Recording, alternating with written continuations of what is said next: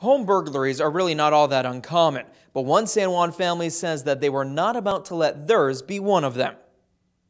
Early Sunday morning, the woman who lives in this humble San Juan home heard a noise outside her bedroom door. Like anyone would, she went to see what it was. She saw a guy with a ski mask holding a 2x4 wood log. So he immediately attacked my mom in the head, and my mom was like, she was still conscious, but yet her blood was gushing out of her head. She ran back into the room calling her son's name. All I heard was my mom's screams, and what I did, I immediately jumped on him. I choked him on a chokehold, and he wasn't breathing.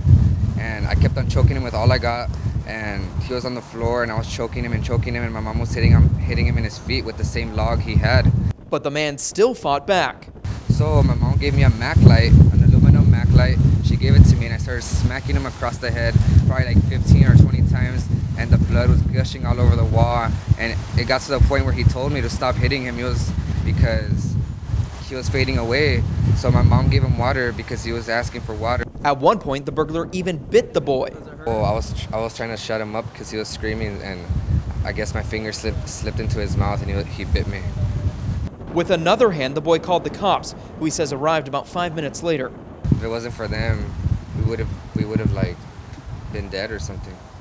Police arrested 22-year-old Luis Eduardo Rodriguez.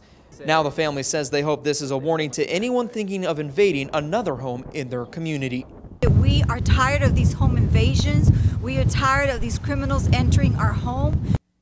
Rodriguez was charged this afternoon with 2 counts of burglary of habitation, and his bond was set at $200,000. Reporting from the Hidalgo County Newsroom, I'm Brett Crandall for Action 4 News.